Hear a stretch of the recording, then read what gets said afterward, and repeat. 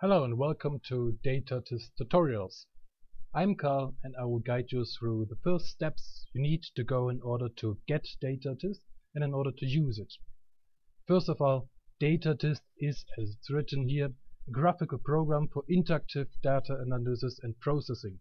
The current focus is on electroluminescence imaging of photovoltaic devices, although the spectrum of usage is a bit broader than just electroluminescence imaging. You can get dataArtist from either GitHub or from the Python package index. There are two ways of installing dataArtist. Way number one is just downloading the release zip file, which looks like this as soon as it's unzipped. If you have this folder, please install the Visual Studio redistributables before you open dataArtist. The other method would be to install dataArtist using pip. The command for this looks like this: pip install --egg dataArtist. However, not all dependencies dataArtist needs to have are within the Python package index. Therefore, if you want to install it via pip, please have a look at the user manual you find linked on GitHub. And there it is. There you find further instructions about all the packages I need you to install before you can install dataArtist. If you have installed dataArtist via pip, you can just start it with this easy command. If you have downloaded the zipped and packaged dataArtist version, just double click on dataArtist. If you start dataArtist for the first time, it asks you about whether you want to have it within the start menu and whether you want to allow it to open DA files with dataArtist. And this thing needs actually admin rights, so that's why if you don't have admin, just unclick it. Also, it wants you to accept the GPL license agreements, which basically tell you that this is open source code, so please treat it with the respect open source software should get. Okay, and this is all you need to do in order to set up dataArtist. As soon as you start it for the first time, you will find it on the start menu, and you can open directly all the things you saved from dataArtist from either the start menu or just with clicking on the files itself. Okay. dataArtist can open many different kinds of files. Of course, it can open simple monoscale TIFF files, as you see. This would be an image of a PV module, but it also can open color images. Okay. It can open CSV arrays with the array2D reader. Okay, this is just random code, as you see. You can also open normal plots.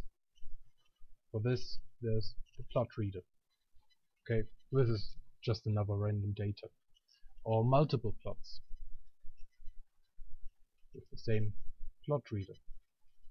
As you see, dataArtist got automatically the name of each plot from the file itself. If we look at the file, you will see how it's structured. First the names, then the data.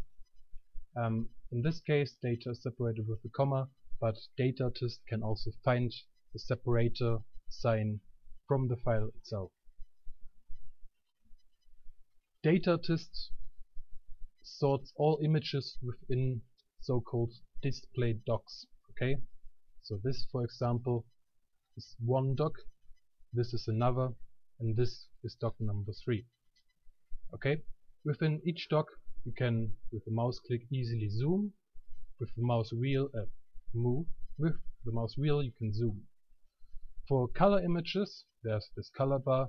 Here you can adjust easily the intensity range you would like to see.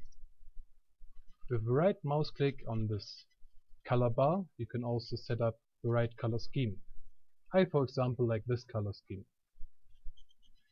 If you want to make more space for just the image, you can switch on and off whether you want to see the axis or the color bar.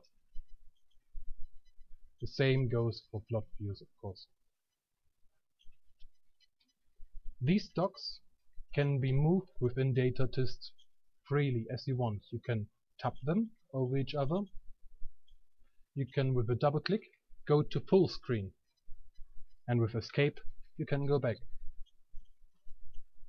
If you want, you can also pop out one doc and have it on top of your normal programs.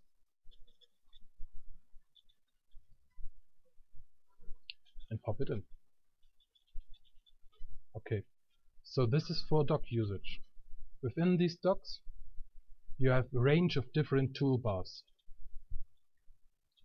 Depending on the kind of doc, whether it's an image view doc or plot view doc, you have different toolbars you can choose from. These are the toolbars which are shown in standard for the image view doc. These are the ones that are shown for plot. A few of these tools are quite useful. This, for example, is the crosshair tool.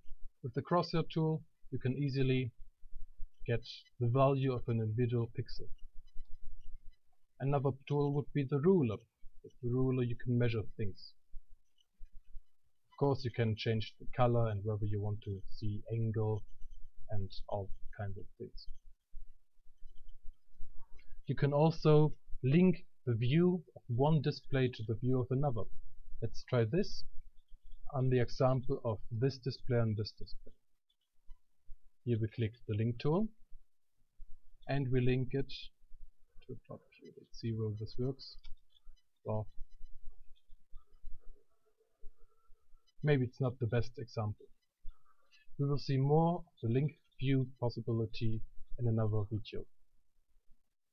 If you need help, there are different ways dataArtist tries to help you. There's a shortcut menu which shows you common shortcuts.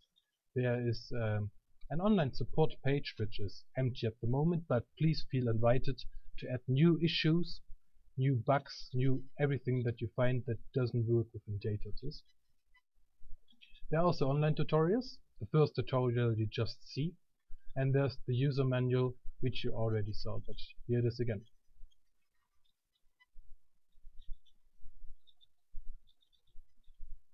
If you go with your mouse to the left side, and then you can move the preference and console bar. In this preference bar you can set, for example, the title of your doc. Let's call it SSS12AAT. Why not? You can set the size. You can get information about your data layers. In this case this image is called 100. It is 23 megabytes big and so on. You get the point. You can also change the name of your axis. For example, XX and YY. Here we have it. You can also set a wide range of input options. For example, you can decide whether you want to transform your input data types into float directly, whether you want to force grayscale, whether you want to have your image cropped, and so on. Also, on the bottom of the program you have the console output. This output saves all the output that is printed from dataArtist itself. Sometimes contains a few errors at the moment. Just forget about these. At some point they will be gone. This is the end of the first initial video tutorial of dataArtist. If you want to find out more, then well, just click on the next videos.